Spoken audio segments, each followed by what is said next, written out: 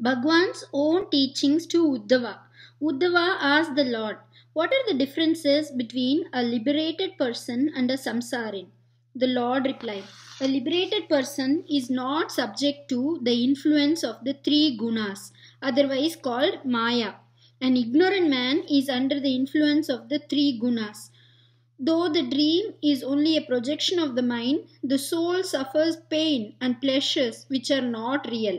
The soul and God are like two birds dwelling on the same tree, associated by the influence of Maya.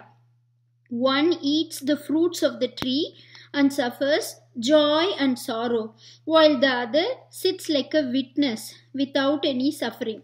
It does not eat, it knows itself and also the other that is eating and suffering. The one who eats is in eternal ignorance, the other is a Jiva Mukta. Though with the body, it does not get affected by the body. The body is controlled by Prarabdha. Though it is moving with the body, the actions of the body do not bind it. It is unattached like the sky. It revels in the self. It can afford to behave like a fool and roam about like a stupid. One who is not able to fix his mind steadily on Brahman must perform actions with disinterested spirit for the sake of the Lord.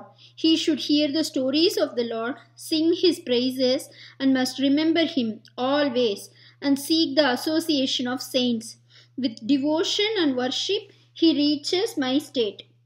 Udhava, what is the characteristics of a devotee, a pious man? Bhagavaan, a pious man is compassionate towards all souls. He does not harm anybody. He is very patient and forgiving in nature. He is always truthful and pure in mind. He is unaffected by joys and sorrows. His judgment is not clouded by sense pleasures. He is self-disciplined, soft, morally pure, and effortless. He lives on scanty meal. He has no passions. He depends on me for everything. He has conquered heat and cold, greed and egoism, hunger and thirst. He does not seek honor, yet he honors others. He is always instructive and imparts knowledge. He always worships me. Devotion consists in beholding the Lord in all his representatives, devotees, touching and worshipping the feet of the devotees, serving the Lord's devotees, extolling them, saluting them, narrating my stories, celebrating my festivals, and visiting holy places. I can be worshipped in the form of moon, fire, sky, air, water, earth, Brahmins, Bhaktas, cow, and all living beings. I shall now teach you a great secret which you must carefully preserve. You are my great devotee. The great secret. Satsang is the most glorious method that pleases me. It puts an end to attachments. By satsang alone, Vibhishana, Bali, Sugriva, Hanuman, Tuladhar, Dharmavyada, and gopis of Vraja have reached me. They did not study scriptures. They had no vows, no austerities. Akrura was liberated by my association, gopis by Rasalila. Therefore, renounce all duties and take refuge in me.